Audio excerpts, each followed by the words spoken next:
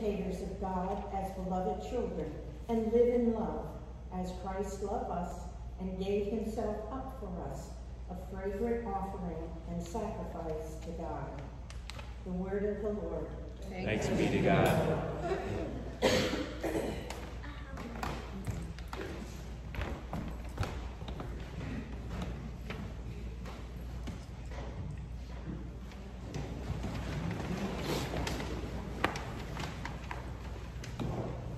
Holy Gospel of our Lord Jesus Christ, according to John.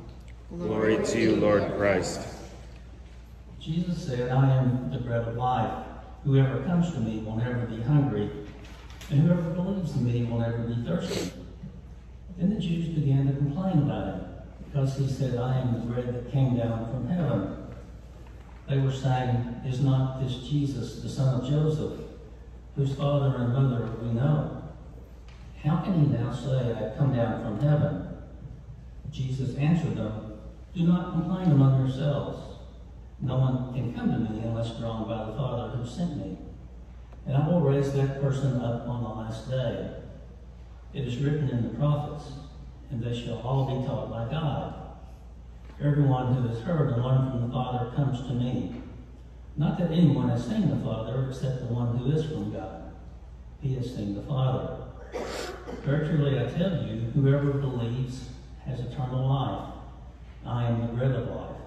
Your ancestors ate the manna in the wilderness, and they died. This is the bread that comes down from heaven, so that one may eat of it and not die.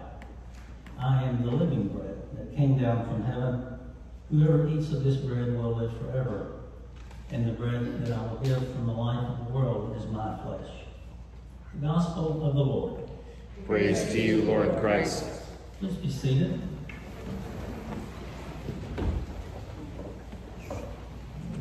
I decided to sit today. One of my legs isn't working so great today, so and I don't have a sermon written, so therefore I'm going to sit and just talk. So these readings today begin with the one from Kings about the prophet Elijah. And Elijah, you may know, is not one of the prophets who actually wrote things, unlike Isaiah and Ezekiel and others that actually wrote things. Isaiah wrote a lot of things, and so did Ezekiel and Jeremiah. But Elijah was before them. So the time that Elijah lived was back in around 800 BC. And that was after King David and King Solomon, at a time when much of the northern part of Israel had left their trust in God, and many of them had begun to worship other gods. And so there was a king named Ahab, and he had a wife named Jezebel, and that's part of the reading for today. But what you don't see in the reading for today is what came before that. Before that, there had been a contest between who am I talking about? Elijah. Between Elijah and Jezebel, who wanted people to worship Baal and other gods. So this contest consisted of all of the other representatives of the other gods brought their sacrifices to be offered to their gods, and Elijah brought his one sacrifice. And the contest was that those who worshiped other gods were waiting to see whether or not Elijah's God, who is Yahweh, our God, the Hebrew God, could outperform the other gods. In other words, demonstrate Yahweh's power. They wanted something to show what the power was. So what ended up happening is Elijah, not only did he bring his own sacrifice, he let the other gods choose the sacrifice he would bring. And so it was a calf, which is often used as sacrifice in those days. Not only did he bring the calf, he also brought buckets and buckets and buckets of water and doused the calf with it. But nonetheless, Yahweh accepted the sacrifice sacrifice, and that was known by the fact that a fire began. And all the other sacrifices of all the other Baalist gods didn't work because there was no fire. And those people who represented those gods began to pray to show the power of Baal. But it didn't work. And so the God that Elijah worshipped did set his sacrifice on fire, which means that that sacrifice was accepted by Yahweh. So what happened after that was Jezebel got really upset because she was afraid. She was afraid of the power that had been demonstrated by Elijah, and so she sent people to find him because she wanted to kill him. So he runs away. And that's where the story begins today. So he goes under this, what they call a bush, like a broom that was really probably like pampas grass. It wasn't much protection for him. And so you hear his plea. And his plea is, God, take me out of this mess. I'm fearing for my life. I don't know what to do. So he lies down and goes to sleep. And he's awakened by what he perceives to be something feeding him. And he's really not sure where it comes from. But he eventually learns, after getting this thing happening to him the second time, that it was from God. And God says, okay, get up, go on your way, continue on your journey. No matter how difficult it is, I want you to continue on that journey. So he does, and you see he stays 40 days more and ends up being fed from wherever he gets fed from. So let's fast forward about 400 years. There was a discovery that I read about last week in The Guardian magazine. I don't know if you guys read that, but it's a British journal, and it's sort of dedicated to science, but it talks of a discovery that was made very recently by an archaeological dig, and the guy that was running the archaeological dig was being interviewed by The Guardian, and he told of what he found. And what he found was in the Nile Peninsula of Egypt, he found all these artifacts that demonstrated all the different things that the people of that time, aged around 400 BC, used as sacrificial worship. And it was very clear to him from what he found there that this is the purpose of it. So what that tells me is, yeah, Elijah won that battle, right? And his calf was sacrificed properly, but no one believed him. No one believed what he had to say. And so the history of Israel is that the northern kingdom that Elijah was speaking to was in fact conquered by Assyria in the 700 BC period after Elijah. So no one heeded what Elijah had to say about worshiping Yahweh, his God. And so they were captured, taken by the Assyrians, and never returned. Then there were other prophets that we have, as the ones I spoke of earlier, that were talking to the kingdom of Judah, which is the southern kingdom. They were saying the same thing. They were saying the same thing Elijah had said, worship Yahweh.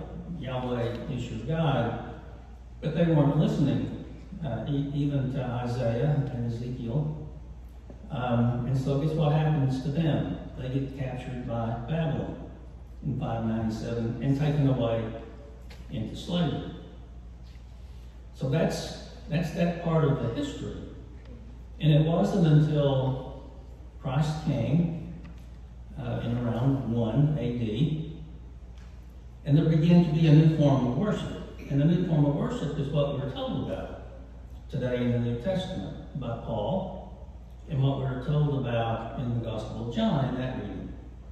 So you can imagine all those hundreds and hundreds of years that passed before Christ came, and the different types of worship that were being used by different people because they didn't trust in the power of God. And that term power and greatness and grandeur was something they all believed in. because they believed that God showed God's greatness and God's love and God's protection by power.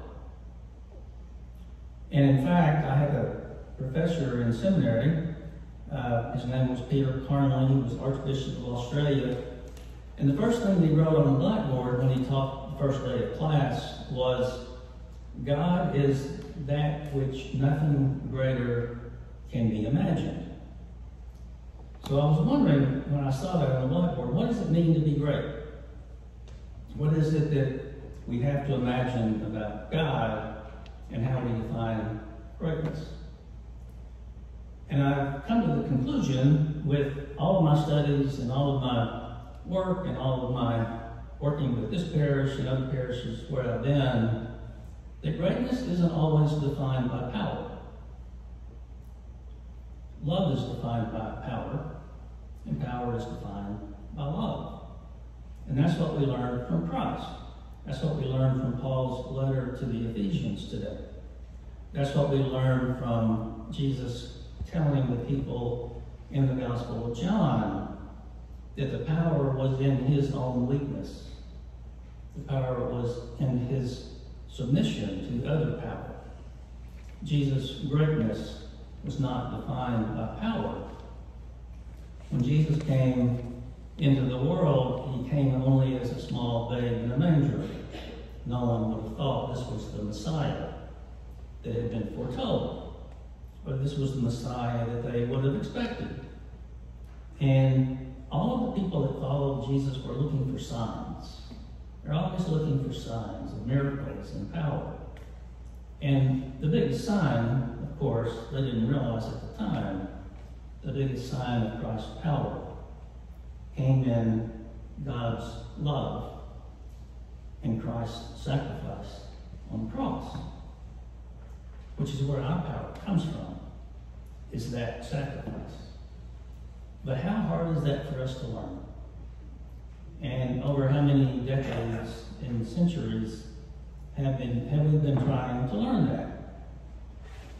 Look around us, how often do we see power as something to be manipulated and used to subjugate other people, to hold under our feet those who are marginalized?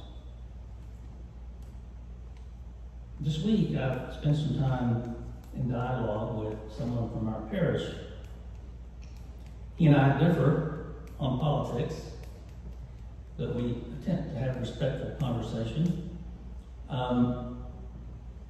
But for this parishioner, power is defined by greatness and how we need to become more great. So my discussions with him are, what do we see in Jesus? How do you find that power in Jesus? And I think this is what the Gospel of John is telling us today, that the power of love is so much grander than the love of power. And when my theology professor in seminary defines God as that which nothing greater can be imagined, I don't think it means greater in terms of what God can do for us in the way of making us more powerful than other people, any more than I think Elijah actually knew what he was doing when he was calling on God's power for the sacrificial cow, nor any more demonstration of power that the gods of Baal believed they could show the people around them in their own sacrifices. God's sacrifice for us in the body of Christ means to me that the love of power means nothing and accomplishes nothing, but the power of love can accomplish everything. So today, as we come forward to receive the communion and the body of Christ, And as we go forward this week in our journeys in the world and all the things that we do and the time we spend with our families, whether wearing masks or not, whether rinsing and washing our hands or not, whether spreading germs or not, the power of God's love can conquer and will conquer all that we see in the world around us, no matter where we are on the political spectrum. We always boil things down to politics, and I think that's a mistake. My dialogue with my friend from this parish about the power of love is something that I take to heart, and something that I believe in, and something that I believe this parish believes in. We had a pastor here for 30 years, from 1958 to 1989, Father Heidel. Under Father Heidel, about whom I know very little, but I've learned from some of our older parishioners. Vivian, you were here. Pat was here. And I've learned that Father Heidel's love for his flock and for his congregation, and how he demonstrated that. After his pastoral responsibilities here, he was so ill that he had to quit. He had stopped. And the last Sunday he was here, he was with an oxygen tank sitting in the front row, still demonstrating the power of his love for this congregation. So the question that I have for us going forward is, what do we take from that period of time in our parish? How do we carry it forward now in our parish? And that's a conversation that I'm going to have with Bishop Dici this coming Tuesday morning. He set aside 2 hours for me. I've never spent 2 hours with Bishop Dici before. So I intend to make good use of that time. Because there's a dialogue going on, as I mentioned to you in the past, called Episcopal Futures, where we're exploring who our parishes are and what we're doing to demonstrate God's love to our communities and to the world around us. And that's a conversation we're all going to be having together. And so I'm really happy that I'm going to get to have that time with Bishop Dici, which will also include Bishop Dici's plans for this parish and our plans for this parish. So I would really like to hear any of your views about that, because I believe that this parish is a place that demonstrates the power of God's love, and that we should not try to demonstrate power by any other means than God's love. So I'm going to be leaving here tomorrow morning to go up to Massachusetts to see my daughter for her birthday. Then I'm going to be going off to a place that I've reserved where I can be on Zoom with the bishop for a couple hours. So send me your emails about anything you would like to tell me about your love for this parish and what it means to you, and about how you intend to demonstrate Christ's love for the world in your life and in your day-to-day activities. And I'll let the bishop know about that, and I think he will appreciate hearing all that you have to say about that. I don't know if you would call this a fireside chat or not. We don't have a fire. But it's felt really good for me to just be able to sit with you guys and talk with you from the heart about who we are. And how we can go forward, not just as Episcopalians, but as Christians, demonstrating God's love to our community around us. So please feel free. I will read all of your emails, or you can text me if you have my phone number, and if you don't, it's on the card at the back. And I will carry your message to the bishop, because he too wants to carry our message to all those churches around us. Thank you.